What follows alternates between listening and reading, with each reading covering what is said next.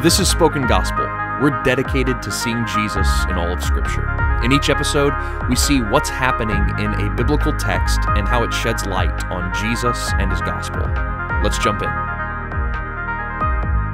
The book of Kings tells us more about God than it tells us about Israel's history. You see, God promised David an eternal dynasty and a kingdom that would not be undone even by death or rebellion. But David is on his deathbed, and his kingdom is in crisis. God's promise of an eternal throne is at risk.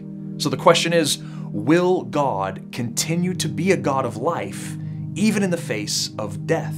David's second-born son, named Adonijah, revolts against David's third-born son, Solomon. Adonijah is the heir apparent, but David had promised Solomon the throne. To legitimize his takeover, Adonijah turns his father's trusted general and priest to his side and invites his other royal brothers to a secret coronation. But Solomon's mother persuades David to force Solomon's coronation early. David gives Solomon his royal donkey and crowns him king in Jerusalem. Solomon is anointed with oil by a priest loyal to the royal family. Adonijah is in the middle of his feast when he learns his coup has already failed. God's promises won't be undone by Adonijah, but will continue through Solomon. Fearing for his life, Adonijah rushes to the altar where priests offer sacrifices. And in the book of Numbers, the altar was a place of asylum for people guilty of manslaughter. So Adonijah hopes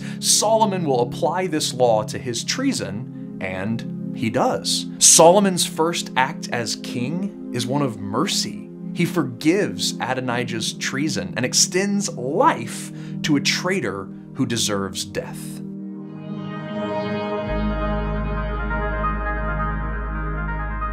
God brings life from the dead.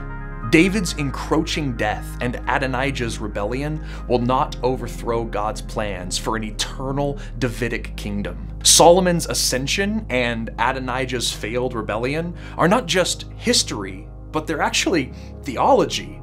God will bring life from David's death through his son, and from Adonijah's rebellion, an eternal kingdom will be born. In this way, David's last days as king and Solomon's first are less about a transition from one regime to another, but they're more about the coronation of David's final son, Jesus. Jesus is the promised heir of Israel.